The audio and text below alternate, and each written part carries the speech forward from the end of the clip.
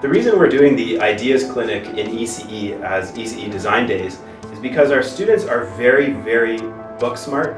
They're very, very good from their co-op programs in particular areas, but one thing that we could have more of is connecting all these ideas together outside the context of a course. Because a real-world design spans multiple domains.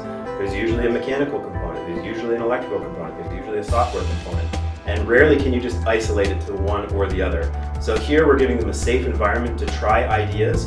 They're not going to lose any marks for doing something that doesn't work. They're encouraged to try and fail. That's how you learn, and that's what we're trying to accomplish in the Ideas Clinic. I would strongly encourage other students to come and try something like this for themselves. It's very exciting and very rewarding at the same time.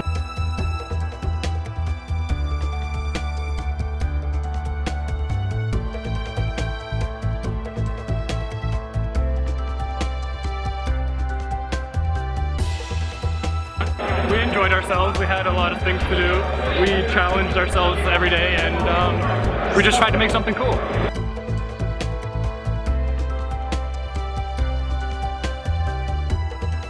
So what we're trying to do today, we have 4 challenges, and they start to connect more and more as the time goes on.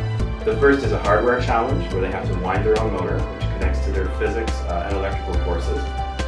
They need to develop an H-bridge circuit. They have no idea what an H-bridge circuit is. They don't even really know how to use transistors at this point. They're going to program a pitching machine which shoots ping pong balls that is unprogrammed, and we're not going to tell them anything about it. We're just going to hand it to them. And then they need to expand on that using a Tetrix robotics kit and also using some Wi-Fi shields or Bluetooth shields for their Arduinos. And at that point we've let go, and we just want to see what amazing things they can accomplish.